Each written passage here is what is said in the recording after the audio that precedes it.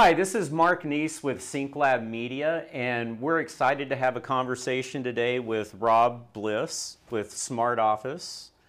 Thank you for being in the studio this morning. We appreciate you dropping by. Thanks a lot, Mark. It's really exciting to be here.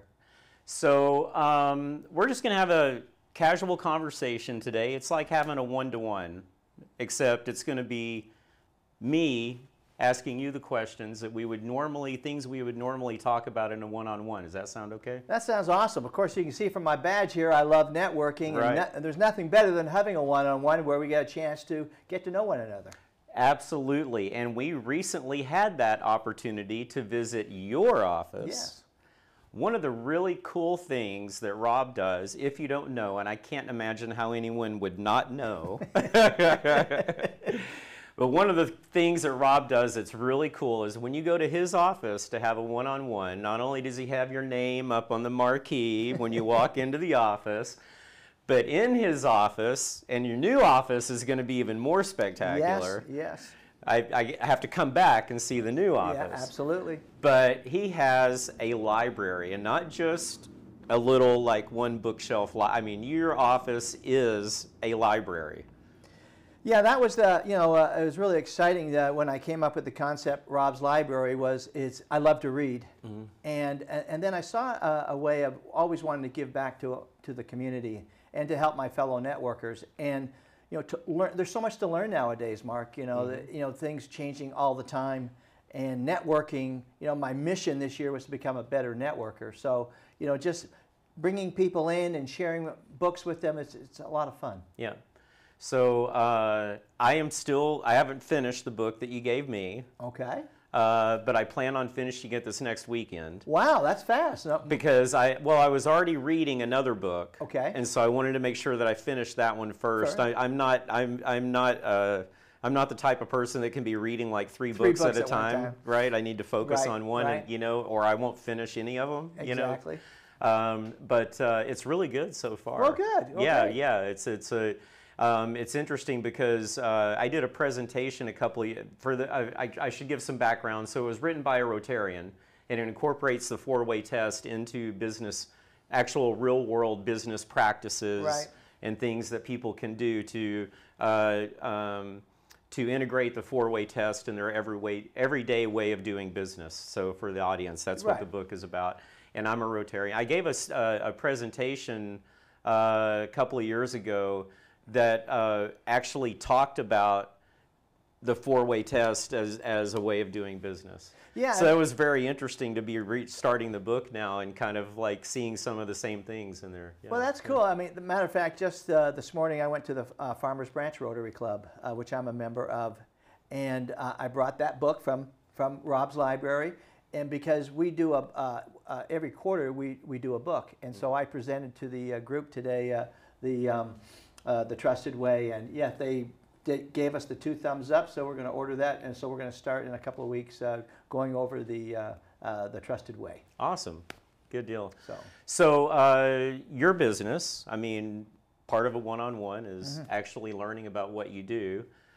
I have the privilege of already kind of knowing what you do, but we want the rest of the audience to know that as well. So, Smart Office. So what led you to start a business offering those services to other businesses? I mean, and I'd like to know kind of why you chose that as a path.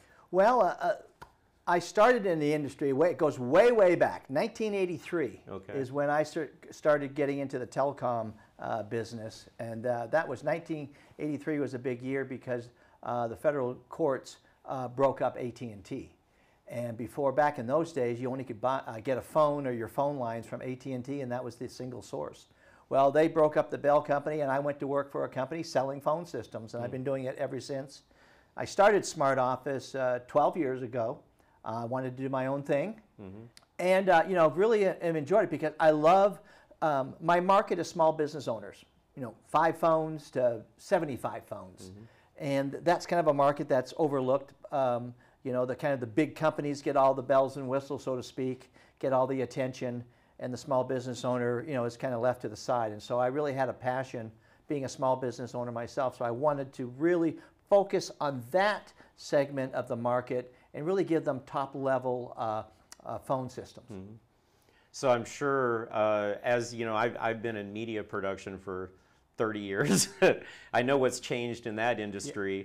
So now it's a lot of like VoIP and kind of cloud solutions and things like that as well. But you offer all of those opportunities for people, right? Yeah, that is correct. Yeah, I mean, yeah. VoIP or is the big thing. We moved the phone system from your closet to the cloud, and that's great because it gives you failover redundancy so that your phone system will never die, even if your internet goes out. Just some of the neat features. I think one of my favorite features is that we can turn your personal cell phone into your business phone. Oh, that's cool. And so that way that you can still, when you're out of the office, you can still be connected to your office. You can dial your business partners or customers, and they think it's coming from your business line and not your personal cell phone number. That's really cool. Yeah. Particularly a lot of small business owners could use something like that. Absolutely. I think that's probably the number one feature that people really do like, and it makes them make that change from the old phone system to the VoIP. Actually, I was just a business networking group that I run on Tuesday mornings. I was speaking with someone after the meeting who's a family attorney. And we were talking specifically about that issue because she was going to have to send me her personal cell phone number because, as she put it, my clients don't have boundaries. So, so that type of solution would be, like a small law firm. That would be perfect for them because then they could have, like a law firm number that's specific to them, like a direct line, but it's not their cell phone. Exactly. Yeah. And they can have then after hours, they can have their voicemail connected there, so it really is very helpful for the small business owner. That's awesome. Yeah. So I guess as kind of a closing question, what does Rob enjoy? I mean, like, what are a couple of your like favorite things to do, like hobbies or places you like to go? Tell us a little bit something about like Rob outside of work. Okay, Rob outside of work. That's hard to imagine because my mission is 24/7, 365, right. And you can relate to that. So if Mark. you're gonna take the time and make a plan to take time off, what is Rob doing? No, I mean, I really do. I do have a life outside the office. I like to travel. I have timeshare. I have 4 weeks of timeshare, so I get to travel. My wife and I, we go to California, San Diego area. We love Scottsdale, Colorado. But what's great about timeshare, you can go anywhere. Yeah. Something fun and unique that we do is we are in a curling league in Texas. In Texas. Okay. And so we curl once a week, and it's kind of neat now because the Winter Olympics is just a couple of weeks away, and that's one of the most popular events on the Winter Olympics. So we have a fun time curling. I'm also a tennis player and a golfer. Love to cook, and again, my passion is reading. I love to read. There's just so much knowledge out there. I want to keep on learning. That's awesome.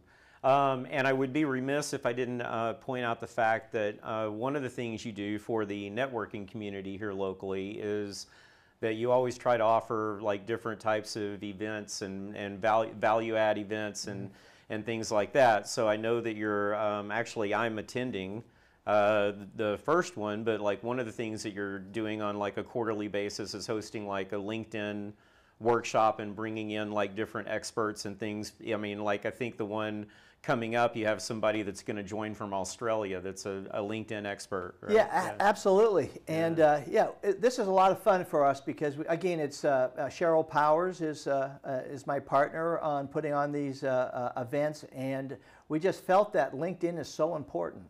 And people are confused about it. They don't know where to get started. They don't know how to use it, and therefore they don't use it. And what we're trying to really encourage our community is to have this event so that they can get started on making LinkedIn a powerful lead generator for their business. That's really awesome. I know a lot of people will get a lot out of that. I'm looking forward to it because there's always, particularly when you're bringing in people that are that diverse of even like being on a different continent, I mean, they're going to have insight that you know, a lot of people haven't thought about before. And so, you know, even though we use LinkedIn extensively for our business and encourage people to use it and put video on it and, you know, all these other types of content. Right. But I always learn something, you know, and so I think it's really valuable, and I appreciate you doing that kind of for the local like business community, you know, and helping people get educated about that. So. Yeah, it's going to be, I think we've got over 35 people registered, so we're really excited about that. But again, I'm still kind of a novice on LinkedIn myself, even though I'm on it every single day, but it's such a vast platform. There's so many things that it can do, and I'm just excited again to learn for myself, but then be able to pass that on to small business owners, because again, it can be a part of their marketing approach. So. Yeah. Well, that's awesome. Well, I appreciate you coming by the studio this morning. It's been great to have another conversation. I know we cheated a little bit because we had a meeting ahead of time at your office, but really glad you had that you took the time to come by and have a conversation. And I hope that people watching out there, when they watch it, will get something from it, and also learn a little bit more about you and maybe reach out to you. Well, so tell people where they can find you. Well, it's my website is www.smartofficeusa.com, and we've got a great website up there for you to see how VoIP can help your business. And again, I want to thank you, Mark, for inviting me here. It's great to be in your professional studio here and to learn more about SyncLab Media and what you guys do for bringing video to businesses out there. Which video, again, is so important nowadays. And with what you and Scott are doing is tremendous, and the studio here is fabulous. I've really enjoyed the time here. Well, I appreciate it. Thanks a lot. So we'll see you next time when we have our next one-to-one conversation with another local business owner.